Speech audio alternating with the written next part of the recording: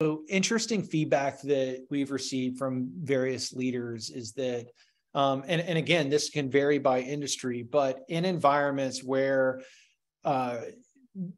teams are distributed, you have a remote workforce or hybrid workforce, what we're hearing and the feedback we're receiving is that now all of a sudden individuals are being recruited from all across the country in organizations based in New York, San Francisco, higher cost of living markets where they're paying a higher salary, right? And so then the question is if my employee is able to still live here locally, wherever that may be, but they're being recruited from these other markets and being offered more money, why am I going to stay as an employee?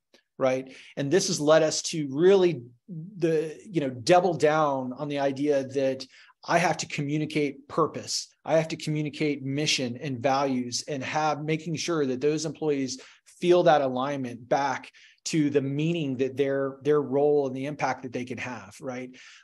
Given the fact that the environment, from a distributed team perspective, people can be recruited from all over, and being even able to be paid more. So